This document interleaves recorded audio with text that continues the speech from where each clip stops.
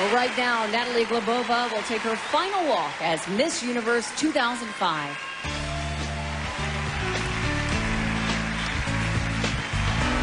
I was taught from a very young age that it is important to grow in life and help make a difference in the world. As Miss Universe, I have been able to do just that over the past year. As my adventure comes to a close, I know that I have grown as a person with more compassion and with experiences I have only dreamt about. I feel truly privileged to have worked with so many outstanding HIV and AIDS organizations. There are so many people to thank.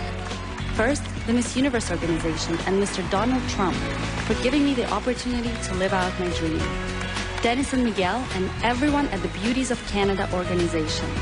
And Mom and Dad for being there every single step of the way. Your love and support fueled me with positive energy whenever I needed it most.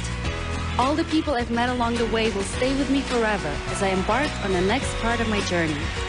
Thanks to Miss Universe, I feel that it is possible to make a difference in the world.